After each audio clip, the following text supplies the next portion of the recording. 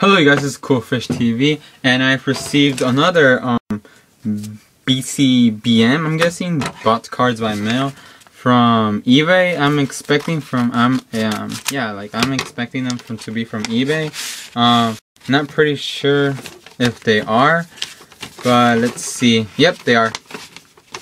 Alright, so if you're wondering what they are, they're a Gigalith. 4 of them. 4 Holographic Mint Condition Gigaliths from Dragons Exalted. And I bought these really cheap. I bought these for $1, less than $1 actually, for four Gigalith holographic cards and free shipping. So that was an excellent deal in eBay. That's why I like shopping for singles, because you're not gonna get this freaking deal in a booster pack. You can only get one in a booster pack, and a booster pack is like around $4 if you're lucky, and the chances of you getting a holographic Gigalith are really not that high.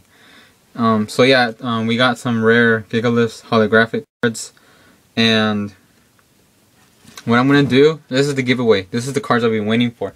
So the giveaway is, I'll be giving away 1 Gigalith holographic mint condition in a card top loader and a card sleeve. They just sent it to me right now like this, so I'm gonna fix it. And the other 3 are gonna be for trade. These 3 are for trade, 1 is for giveaway. The giveaway video is right now, right here on this same video. I just don't feel like making another video. So therefore, to enter, please do not put enter me, because I won't even count you. Those enter me's are boring. Alright? So instead answer this question. What's your favorite card from Dragons Exalted? So answer that question in a week or 2, whenever on September 22nd, when the Pokemon tints come out. I will be choosing the winner, and I will be uploading the video of where I choose the winner. I'm not sure if I repeated myself, but yeah, that's pretty much all I have. Good luck, you guys.